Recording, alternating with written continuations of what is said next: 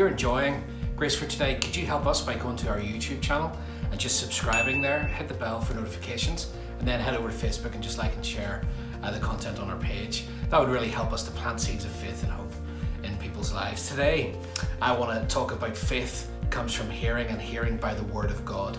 That verse is found in Romans 10:17. And it's a really fundamental truth when it comes to what we set our minds on is super important, because what we set our minds on is what shapes us and forms us, and from that place, that is how we will live. And so if you want to have faith, and faith simply means that gift of God that leads us to trust Him, okay? Because faith is about trust in the promise that God makes, right? And having belief in what God says. If you want to walk with faith and belief in the promise of God, then you can't get that by simply dipping in and out of the Word of God. You've got to focus and give your time, your heart and your attention to keep hearing. If you notice, this verse doesn't say faith comes, like your ability to trust God for your future, your ability to trust God for your health, your ability to trust God for your provision, doesn't come by, I heard that once.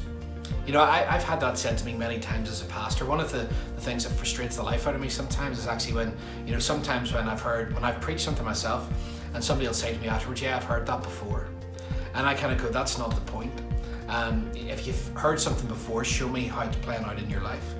Because being a Christian and sitting under the Word of God is not about us simply just gathering as much knowledge as we can, because actually the Word says that knowledge simply puffs you up. But what we want is a heart transformation coming through a revelation of Jesus in the Word.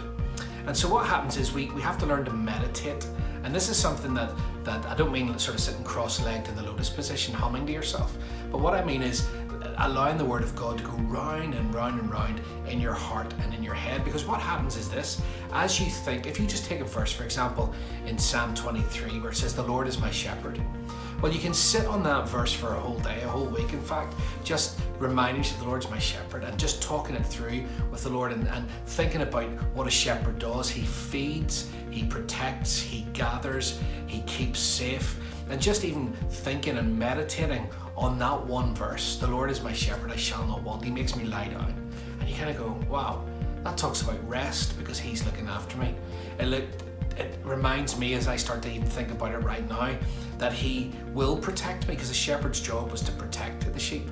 So, I can lie down in the sense of resting because I know that He's looking after me. And I just keep reminding myself of that truth, and faith starts to come. Actually, I honestly believe that when you are centered around the Word and you keep hearing the word of grace, then there is a prosperity that comes into your life that you don't find anywhere else. Now, don't get itchy around the word prosperity, because prosperity just doesn't mean money. Prosperity means that the state of thriving and doing well in every area of your life, in your body, your soul, and in your spirit. And what's interesting is what I have found in my life, and what is a truism from the Word of God, is when you meditate, when you think about the Word of God, when you think about the promises of God, and faith starts to come, all right? When that starts to happen, you start to find you're prospering in your life. Many people will knock themselves sideways today, working hard, trying hard, and I'm talking to believers here. I'm not just talking about people in the world, but believers who should know better, knocking themselves every way, to try to walk into blessing. And the Lord says, I'm your shepherd, just rest a while. And what you'll find is the blessing of God overtaking you. Now, as you learn to do that. And what's the interesting thing is, if you work really hard for something, you've got to work really hard to keep it. But if you meditate on the person of Jesus and you meditate on His goodness, then the prosperity in every bit of your life that the Lord brings in, He will keep it, He will hold it, He will maintain it, because He brought it in the first place. That's the difference. That's where rest comes. I want to tell you today that in Romans 10:17, where it says faith comes by hearing, and hearing in the Word of God, the actual in the original Greek, the word is Christos. So it's faith comes by hearing, and hearing the word of Christ. So faith just doesn't come by hearing anything in the Word of God. Faith comes by hearing the word of Jesus and His finished work. Now, that doesn't mean that you just have to read the Gospels. you know, for now and forever. Actually, the whole story of the Bible is written about Jesus from the very beginning, Aleph Tav, hidden in Genesis, the whole way through to the end of Revelation. Jesus is in there, and so actually we ask the Spirit of the Lord to reveal Jesus to us in every story and everything that we read. And you'll see that the whole narrative of the whole Bible is about revealing Jesus to you and then meditating on who He is. And so that's my encouragement for you today, is keep hearing good grace teaching. Keep hearing the word of Christ and His finished work. You know, I would say teaching that is about you and your principles and your hard work and your effort and what you need to do is probably just going to leave you defeated. But we're believing for favour in your life, and that favour comes as you hear about Jesus, you meditate on Jesus, you let your heart be consumed by that, and faith will rise. Amen? So why don't we start today just by taking communion together. We want to say, Father, thank you for your body broken for us, Lord. Thank you that this bread, Father, tells us that you were scourged and beaten and hung on a cross, and you took every sickness and every disease so that I can be well today. And we just say thank you for that. And Father, we thank you for the cup. The cup talks about your blood. Father, how we are cleansed from every sin, past, present and future.